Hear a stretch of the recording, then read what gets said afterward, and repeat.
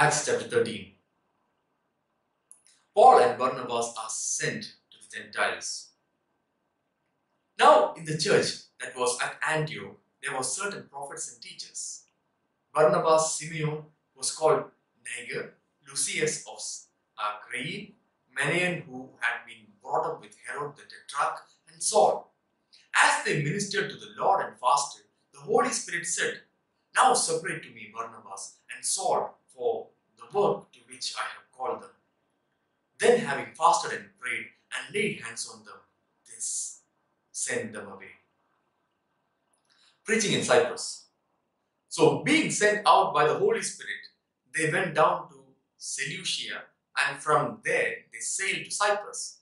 And when they arrived in Salamis, they preached the word of God in the synagogues of the Jews. They also had John as their assistant. Now when they had gone through the island to Paphos, they found a certain sorcerer, a false prophet, a Jew whose name was Jesus, who was with the proconsul Sergius Paulus, an intelligent man. This man called for Barnabas and Saul and sought to hear the word of God. But Elymas, the sorcerer, for so his name is translated, withstood them, seeking to turn the proconsul away from the faith. Then Saul, who also is called Paul, filled with the Holy Spirit, looked intently at him and said, "O full of all deceit and all fraud, you son of the devil, you enemy of all righteousness, will you not cease perverting the straight ways of the Lord?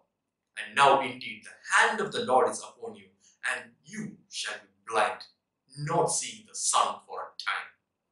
And immediately a dark mist fell on him, and he went around seeking someone to lead him by the hand. Then the proconsul believed when he saw what had been done, being astonished at the teaching of the Lord. At Antioch in Pisidia. Now when Paul and his party set sail from Paphos, they came to Perga in Pamphylia, and John, departing from them, returned to Jerusalem. But when they departed from Perga, they came to Antioch in Pisidia, and went into the synagogue on the Sabbath day and sat down.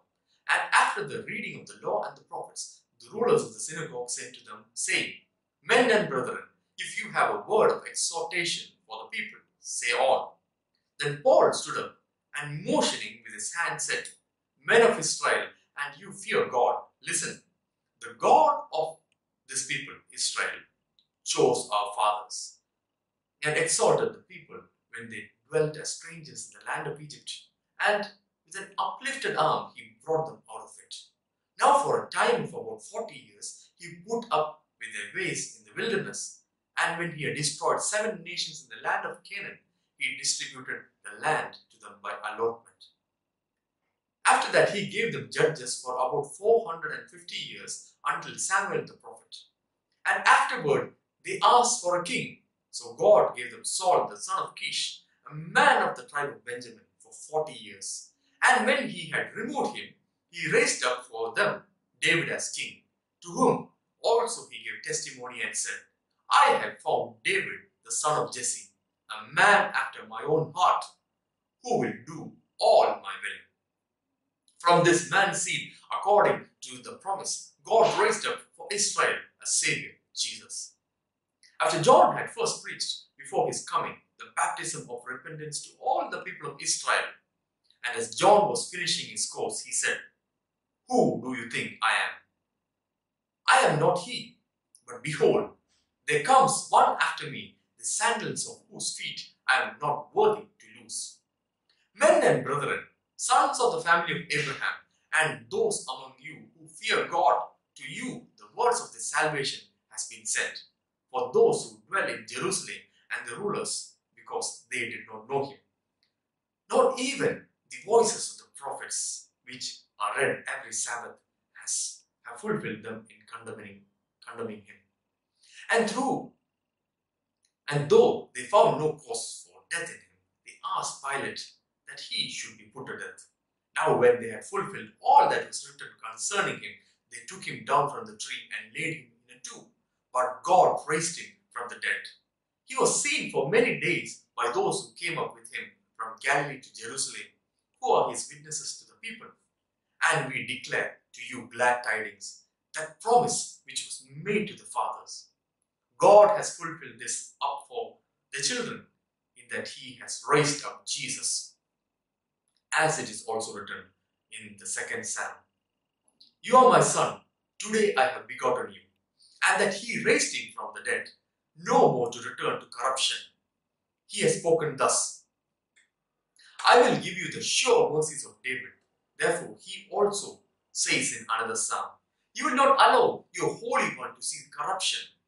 For David, after he had served his own generation by the will of God, fell asleep, was buried with his fathers, and saw corruption. But he whom God raised up saw no corruption. Therefore, let it be known to you, brethren, that through this man is preached to you for the forgiveness of sins. And by him, everyone who believes is justified from all things from which you could have been justified by the law of Moses. Beware therefore, lest what has been spoken in the prophets come upon you. Behold, you despisers, marvel and perish, for I work in your days, a work which you will by no means believe, though one were to declare it to you. Blessing and conflict at Antioch. So when the Jews went out of the synagogue, the Gentiles begged that these words might be preached to them this next Sabbath. Now when the congregation had broken up, many of the Jews and devout proselytes followed Paul and Barnabas, who speaking to them persuaded them to continue in the grace of God. On the next Sabbath, almost the whole city came together to hear the word of God. But when the Jesus saw the multitudes, they were filled with envy, and contradicting and blaspheming, they opposed the things spoken by Paul. Then Paul and Barnabas grew bold and said, it was necessary that the word of God should be spoken to you first. But since you reject it and judge yourself unworthy of everlasting life, behold, we turn to the Gentiles. For so the Lord has commanded us, I have set you as a light to the Gentiles, that you should be for salvation to the ends of the earth. Now when Gentiles heard this, they were glad and glorified the word of the Lord. And as many as had been appointed to eternal life believed. And the word of the Lord was being spread throughout all the region. But the Jews stood up, and devout and prominent women and the chief men of the city raised up persecution against Paul and Barnabas and expelled them from the region. But they shook off the dust from their feet against them and came to Iconium. And the disciples were filled with joy and with the Holy Spirit.